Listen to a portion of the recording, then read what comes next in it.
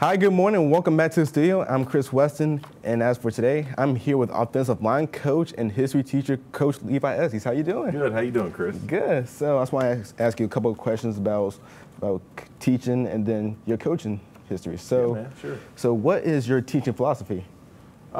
Teaching philosophy, I think, can be a well-rounded question, but I think the best way to answer that is make sure the kids understand the content and let them grow from it. I think that growth in a classroom is one of the most important things you can have, and so measuring that at the beginning of the year and then testing again towards the end of this year to see, where that growth was achieved and how much growth there was. And so I'm about trying to get those students to grow in their studies of world history, and I teach the 9th grade world content, and I think we've talked a little bit before about how unique that is, looking at it from a perspective of the world instead of just the U.S. side of it. Absolutely. And so we want our students to be well-rounded, right? So how would you encourage students to participate in activities outside of the classroom that relates to history? I think one of the best ways to do it is like watching films or documentaries, or even something as easy as like a trivia night somewhere. Things like that bring out history and historical context is good for students. And I think that being able to do multiple things outside of the classroom that are school related are great. You have 4 years of high school, and in those 4 years, you got to do everything you can that you're interested in, so you know what you want to do once you graduate. That's right. That's right. I agree with that. And so, what do you think is the most important thing that students need to learn about history? The most important thing, the biggest saying is like, we learn history so we don't repeat it.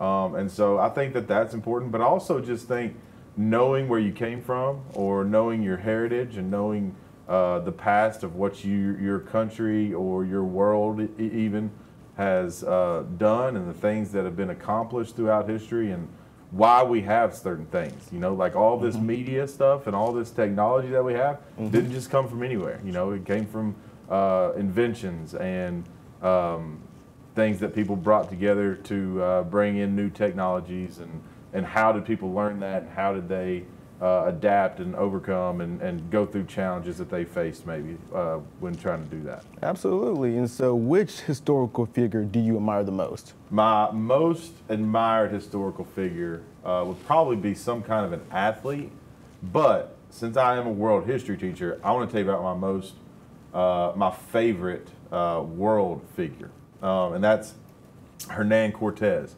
Okay. Do you remember Hernan Cortez, Chris? No, sir. Hernan Cortez was a conquistador, and he overthrew the Aztecs in Mexico. And I like him a lot because he has the philosophy of the burn the boats philosophy. I'm sure you might have heard that before. But he showed up on the shores of Mexico and had his men burn their ships, so they had no way to escape. So their options were to win or die. There was no retreating. And so I think that's a big motivational thing, and I think that's why Hernan Cortez is one of my favorite historical figures. Absolutely, I agree. Hey, history doesn't repeat itself, so. That's right. So now on to football questions. So in college, what position did you play at college? When I was in college, I played at Bethel University, which is a small NAIA school in Northwest Tennessee. I was an offensive lineman. I was very fortunate to win 2 conference championships while we were there. We went to second round of the NAIA playoffs one year, which was the furthest that the school's ever been. Congratulations. Thank you. And so very fortunate to play on some successful teams in high school and even in college as well. Congratulations. And so how do you deal with disrespectful players?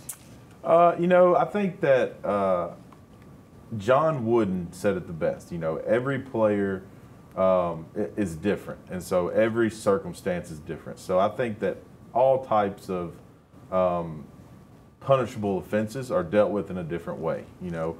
Each player has their own specific background and their own specific way of processing things, and so I think that each particular situation, when there's something that arises that it is dealt with in a different way because you have to adapt to that specific student and that specific athlete. That's right. And so how do you keep the team motivated, even before the game or after the game? Yeah, so like I said, I've been on a lot of successful teams. I've been on, coached for, and been on teams that have been 1-9, and I've coached for a team that was 15-0 and won a state championship. So I think that the easiest way to keep motivation in either one of those seasons is to make it about the athlete, make it about the student athlete, because if you make it about that specific person and you write down goals and you make them have a goal to where they want to achieve it and make it about them, then that keeps them motivated as well as personal motivation and team motivation. That's right. And so what is the best team that you work with in your career? The best teams that I've worked with, I think if you look at wins and losses, obviously the 15-0 team was the best win and losses record that I've ever had. But I think that every team's very different and very, very intriguing in its own way. Some of the best students that I've ever coached were on teams that maybe weren't the best record, or maybe in a very tough region or whatever it may be. And so I don't know if I have a favorite team that I've ever coached because I like to talk to those kids that I've coached in the past, even up to this day. I still have conversations once a week with a student that I coached when I was in Tennessee. And so I think that players make the team the best rather than the schedule and the record.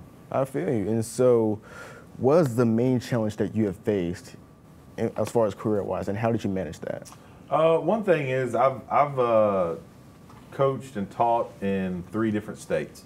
And I think one of the biggest challenges is moving from state to state and understanding maybe the small details of like what small rule change is different, or what small acclimation period change is different, or what is different about this state's shoulder pad laws and helmet laws and things like that. I think that's one of the biggest challenges is when you do move around like I have and having that diversity amongst it can be a challenge.